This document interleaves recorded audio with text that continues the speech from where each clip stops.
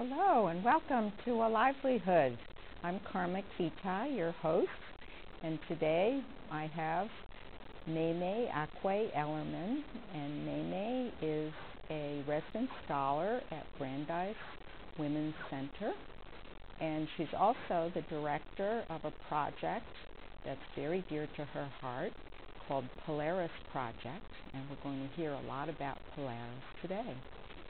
So welcome.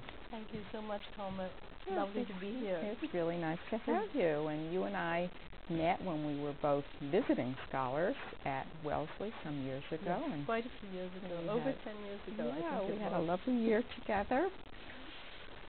So I know that years ago you were a college professor at various places, including Wellesley, and that you were teaching Italian film and literature, of all things. Yes. Yes, because I was brought up in Italy. I was an academic for 30 years and taught at Wellesley, Brown, BC, Brandeis, and Harvard.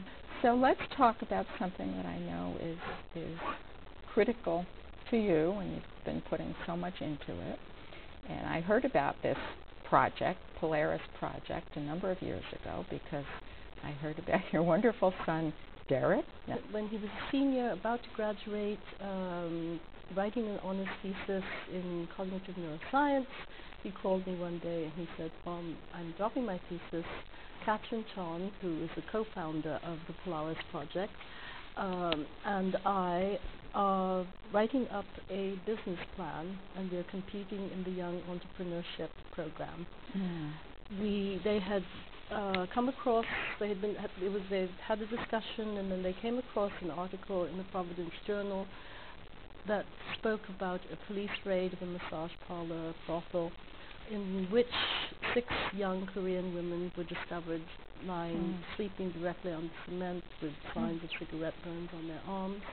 And they were so horrified by this and started doing research and discovered that slavery is very much alive today, right here in the United States.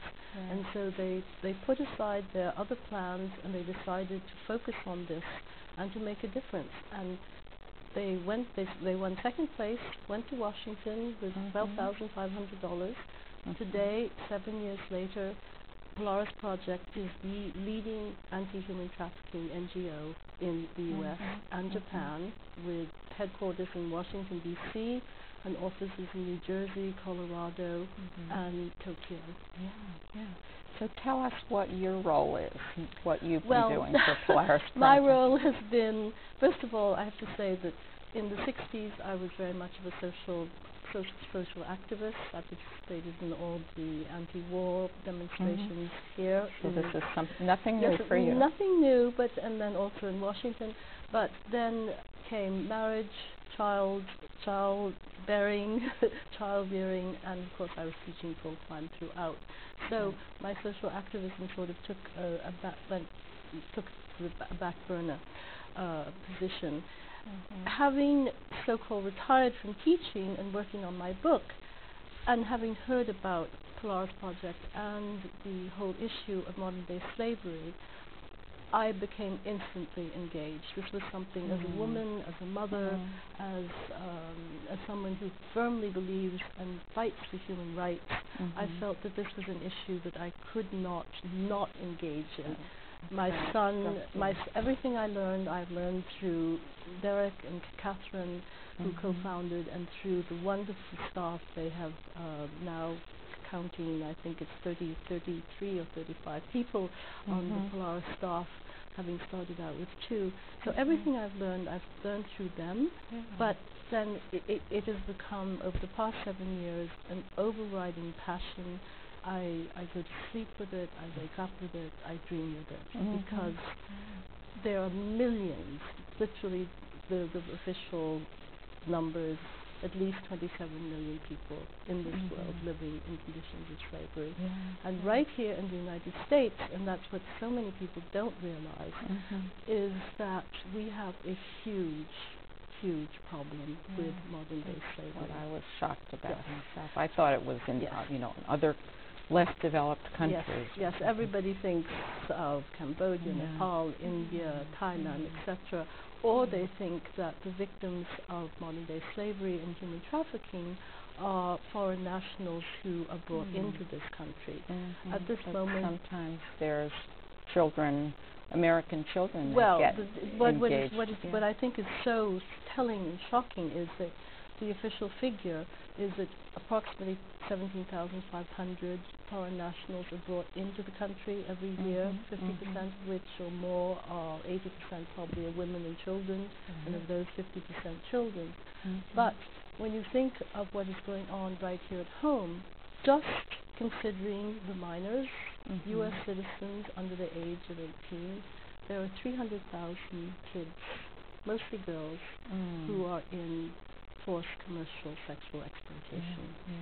Maybe this is a good time for us to show that little clip. Yes, yes. Now this is a clip from a film that's being developed by a well-known documentarian named Bob Billheimer. Yes. Right? I got his name right. He did. Yes, his former film was A Closer Walk on the Pandemic of AIDS, and now he's working on the pandemic of human trafficking. Okay, so let's roll the piece about the European teenager that's so interesting. My family, it was drinking, and the people who don't like to work or something. I have 4 brothers. She was basically dropped by her parents in an orphanage. She was disposed of. I was alone and missing the love, the affection. Okay. She ended up as a victim of trafficking because of the corruption within the system. So are there ways that people could get involved in Polaris Project? Well, certainly. I mean, I think the first thing is just whatever you've learned from today, spread the knowledge. Go to the website, www.polarisproject.org. Go to the Take Action, the Action Center, and there are all sorts of suggestions as how you can become involved. Obviously, donations are huge.